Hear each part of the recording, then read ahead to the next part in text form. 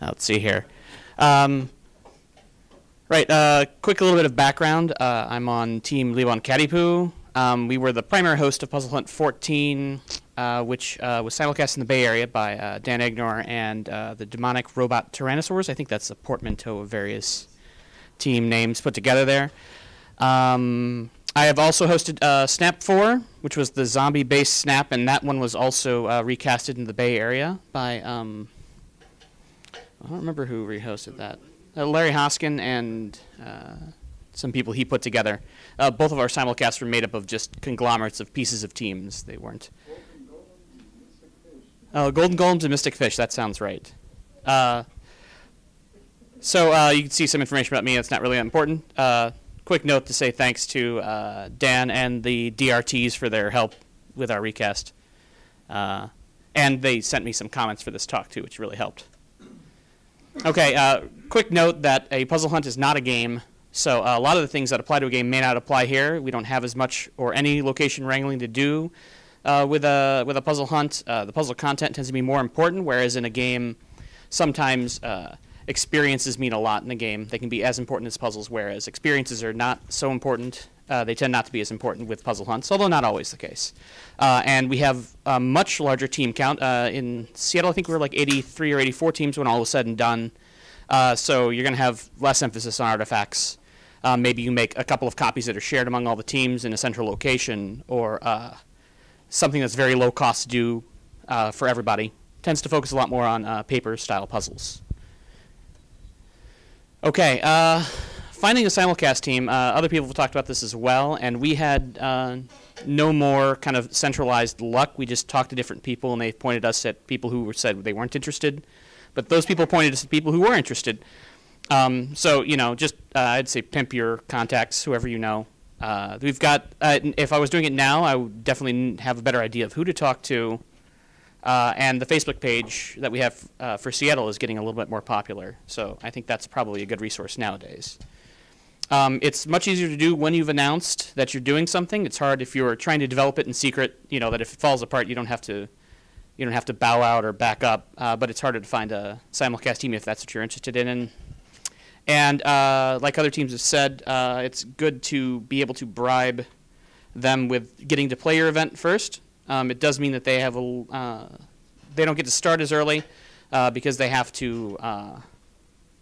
I put this. They have to stay behind the veil of secrecy until they've done your beta test. For us, anyways, the DRTs were definitely our most solid beta team. We were really lucky to have them.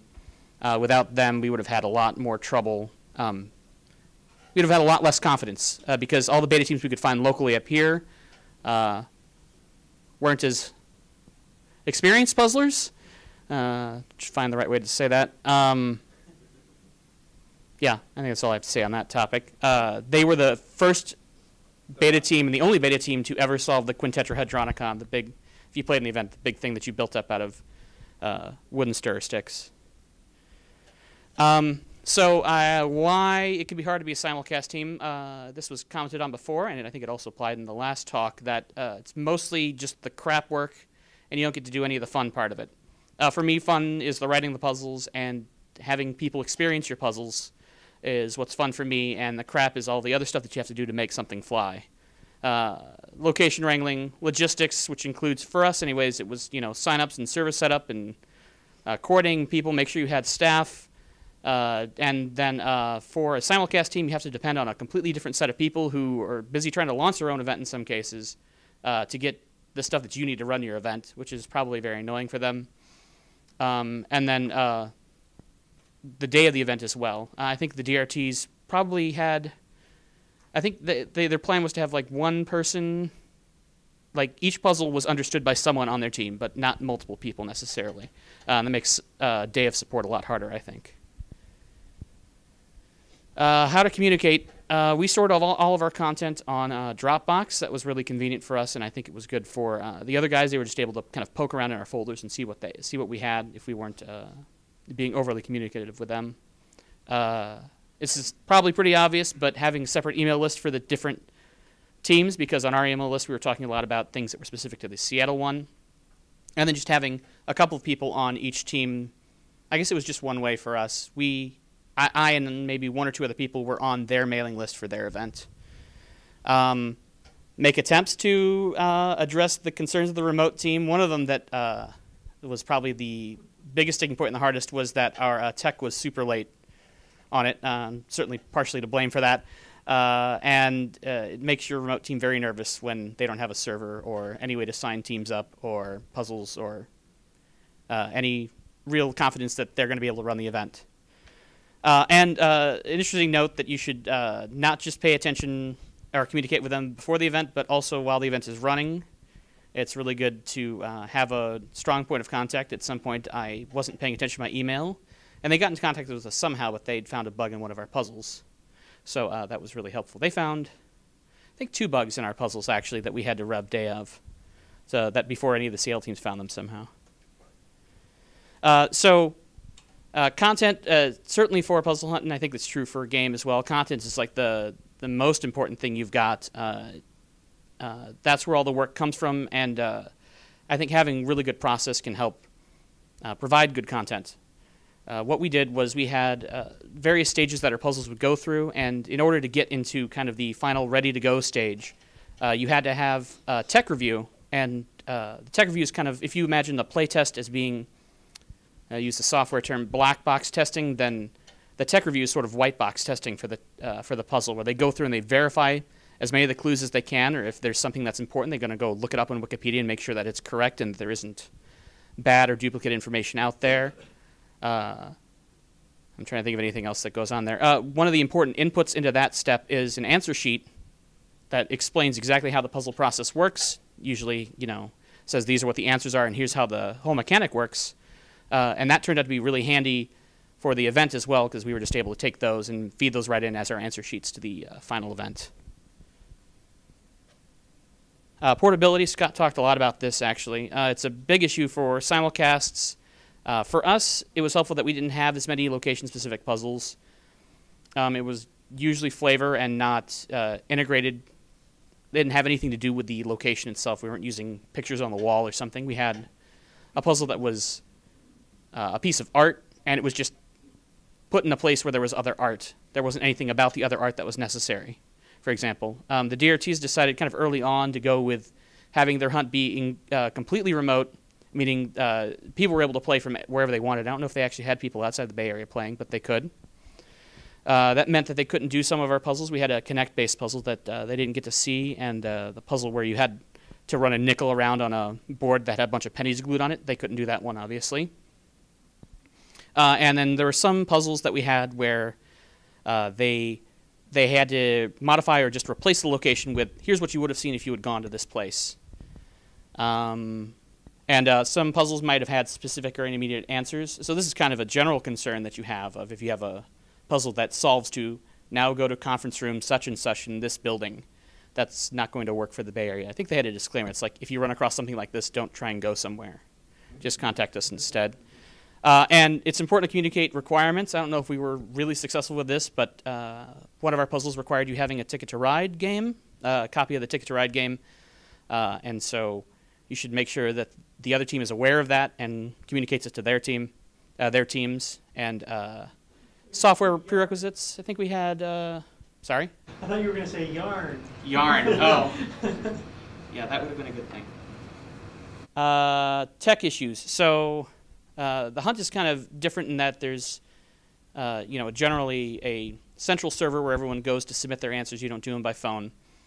For puzzle hunts anyways. Mystery Hunt works a little differently. One of the things that we did early on was, because our event had kind of a long lead time, we were developing it while other events were running in Seattle. The server that puzzle hunts were running on, we couldn't rely on for our beta test. We didn't want to put the information up on there ahead of time. So having our betas already off-site kind of gave us confidence that we knew we could run multiple instances of it.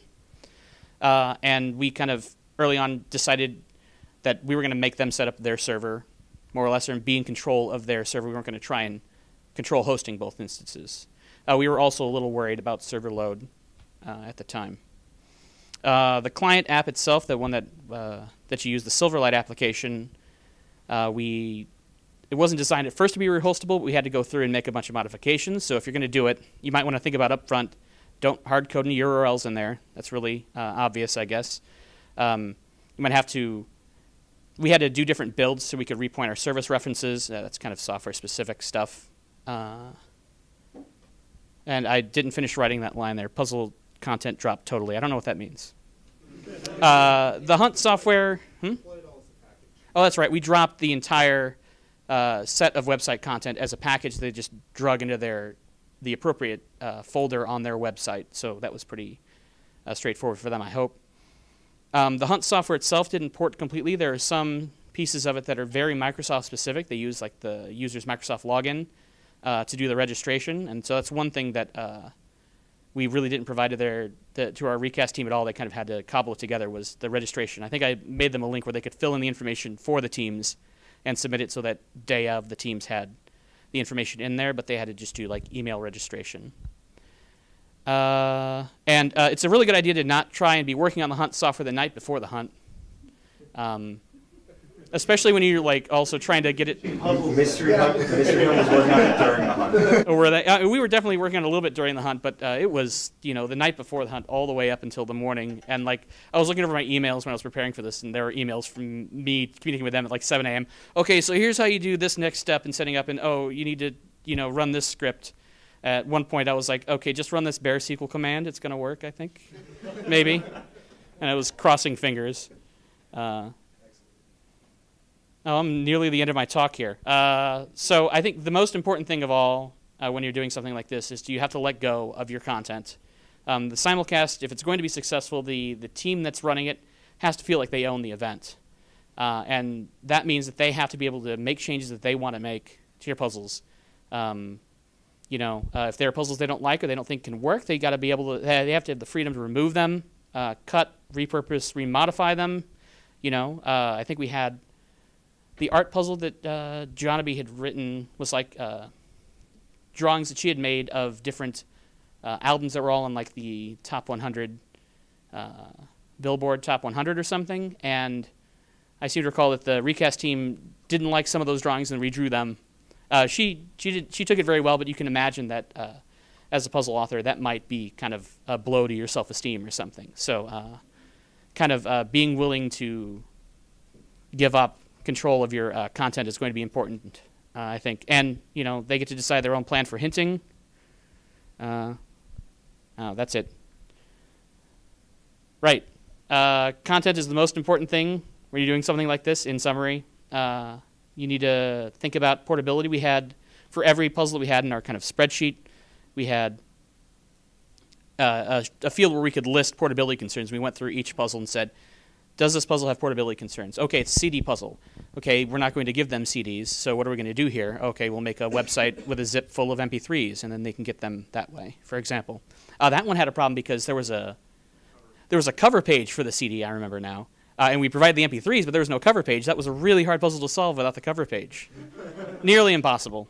And then don't hold on too hard to your puzzles. That's it. That's all I've got. One thing I found particularly helpful in a couple recast experiences, including this one, was having a good, well-established single point of contact for communication between the teams. In this case, it was basically you. I don't know if we ever sort of explicitly worked this out, but it was mostly like I would email a Rich at and you were sort of in a way our kind of advocate. And that can be a lot more helpful than if there's just sort of, email this mailing list and maybe somebody will reply, or maybe two people will have two conversations and it'll be a problem. So I thought that worked really well. I kind of had designated myself actually as the person who was in charge of making the recast, or at first at least being the person who was like, I want this event to be recast, and everyone else is kind of like, well, that's P2, probably 2 for us. It's not like the most important thing, which I think it has to be the case when you're doing an event like this, but someone's going to have to kind of be willing to deal with that piece of it, and I think it should be a single point of contact. You're right.